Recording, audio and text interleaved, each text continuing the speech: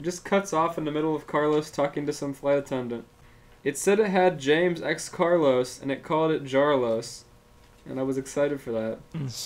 But no luck. Damn. I guess it's up to me to save this lost episode. Warning. Crossing the Line bonus is not a show intended to bully or harass anyone, just as the regular show isn't.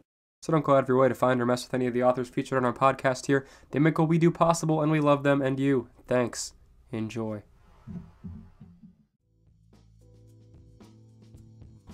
It was a laser. How original. But the laser hit bass and now he's somewhere. He doesn't know, but at least he has treble with him too. Stupid old man. Now where are we? Treble simply walked alongside his master down a street. Now what are we gonna do? Bass looked all around. Sorry, I said Bass there. Yeah. When suddenly he saw a man outside his house. We could ask him for help, Treble thought, wishing he could actually speak to his master. I have an idea. Let's destroy this town! Treble wanted to facepalm himself. That's a good He's a plan. dog, he can't do that. I see. He just thought about it really hard. That's Yeah, it. he's like Clifford. God, I wish I could facepalm myself. You think Clifford has deep thoughts? Yeah, Do you think he wishes he could facepalm himself? he probably could. He's a big dog. That's true. He has very anthropomorphic traits. He sure does. His elbows are double jointed. Very true. They can go in any direction he chooses. He can smack himself in Do the you think face Clifford inside repeatedly. of his giant doghouse has ever thought about just jumping straight up and destroying the entire house in one jump? He looks up and he goes, you know, I could destroy this house. Yeah, I think Clifford thinks he can just take over the town at any given time with his sheer power. There you He's go. probably right. You know, I could fucking kill where this was it? blonde bitch, but I don't think I will yet. Yet. Emily, you're at my mercy, whether you know it or not. They gave me a TV show. I am the Oz to your Dorothy. Appease me or face thy wrath. Angel, And then she gives him a biscuit. more. Whoa. Appease me. Clifford is hungry, not for more biscuits, but for power. Come closer, Scarecrow! Clifford screams at Emily, They're but just. he actually just barks. They think he's gone mangy or something. Mangy.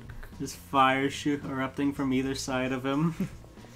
I don't like to go in Clifford's doghouse anymore. Clifford's doghouse is just Oz's throne room. The Emerald He City. achieved too much sentience. It's an incredibly long hallway. It just leads to his giant dog head standing up over a wall. He's like kidnapped some poor man to fucking guard his gate and deny people access into his Clifford, who's this house. old guy you got to guard your doghouse? I'll let you in to see Clifford. Just stop crying. I'll let you in to see Clifford. Just help me. Get me out of here. Here's the twist, though. Clifford's not real. There's a little thing over to the side. You pull the curtain, Scrappy-Doo. Oh God, no. I hate Scrappy-Doo. It's this. Scrappy-Doo is the worst cartoon character. By far. And It's all true, of he runs cartoons. Scooby-Doo. He brings nothing to the table. He's the worst in Scooby-Doo for sure. He was Mr. Bean. Yeah? Mr. Bean was not him. Oh yeah. He was Mr. Bean. Exactly. No, I like Mr. Bean. Now you don't. He's not funny, but I love him as a person. Well, you can't anymore. I think it's funny that he thinks he's funny, and for that, it's great. Let's see, where was I? The man was hauling a huge wagon. There was a cloth on top of whatever was inside, but suddenly he saw a smaller cosplayer alongside him. "Hello there, who are you?" the man asked. Bass points his buster at the man. "I am Bass, and I shall destroy you, 'cause I'm angry." Oh. Well, isn't that a cool costume you have there? Costume? This ain't no costume.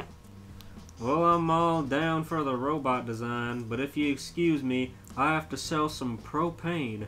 You see, I don't know where I am. I was hit by some laser and boom, I live here. Base lowered his arm. Something like that happened to me too. Oh no. Interesting. Might I ask for your name? Base. And this here is Treble. Well, do you have a place to live? No. Then get inside. Hank Hill. I shall see you in about 3 hours. Get inside what? His house? Yeah, he just came outside the house. Hank Hill's too conservative. He wouldn't just invite some stranger into his house. It's survival of the fittest, and he's in a new world. We don't know that's Hank. Ah, that's true. That's true. Okay, Bass led Treble inside the house. Treble, I don't understand what's happening. Treble rolled his eyes. Talk about being bipolar. That's Treble Cam. Later that night, Hank came back home. He walks to his living room to see Bass on top of a thing of propane, licking and humping the poor thing. No! Oh. What are you doing, Bass? Ah! Bass shot up. Who are you anyway? Oh, Hank no. Hill. And I'm guessing you have a thing for propane?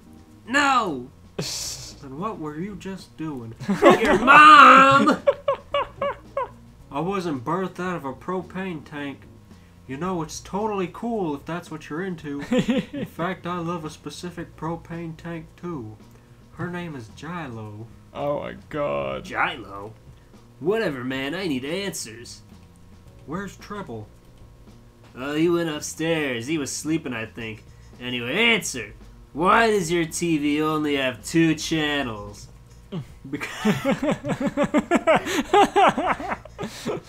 Why? The poor man making fun of this destitute propane His face is worker. really red. This must be really funny.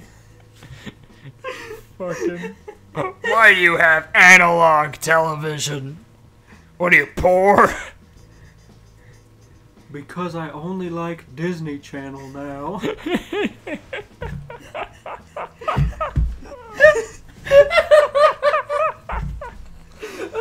Oh my god. That's good. Now. Implying he had other channels, but he got rid of them because he didn't need them.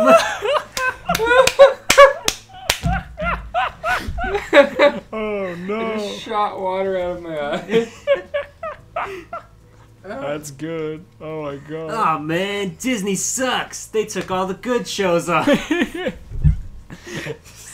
Tread lightly, Bass. I was about to say, he got rid of all those channels. He's not afraid to get rid of shit he doesn't agree with. So you better stand the fuck down. Oh no. Alright. Alright.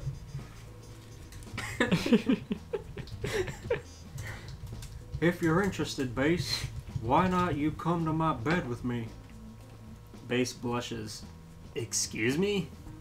You look tired. Let's go to sleep. I don't know. I mean, I'm not a homo. Did I ever say I was? No. Look. Hank Gill just leers at him.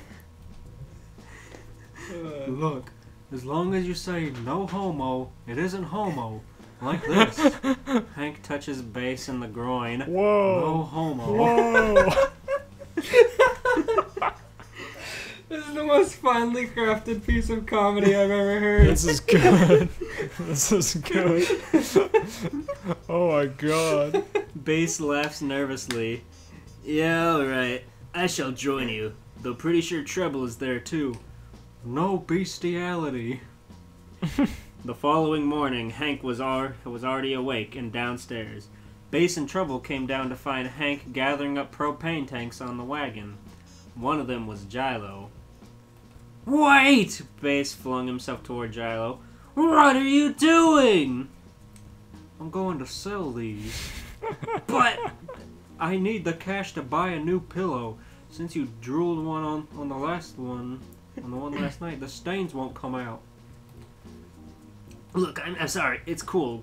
Go and sell them then. Hank got closer. Bass? Huh? Worse. Homo. And with that, he plants a kiss on the robot's lips. Oh no. Bass leaned into the kiss eagerly. He flung himself up and wrapped his legs around Hank's hips. The two had a wild kiss that lasted for a minute. Meanwhile, Treble puked. I'll be back tonight, Bass. And with me, I shall have Gilo. And we can have a wondrous threesome. Okay, Hank. Bass sighs dreamily. I love you. Love you too. God. Okay. This is ridiculous. Is that all? That's it. Wow, that was beautiful. That was a good bonus. That was bonus-worthy material. I'm so glad I couldn't bear witness to that.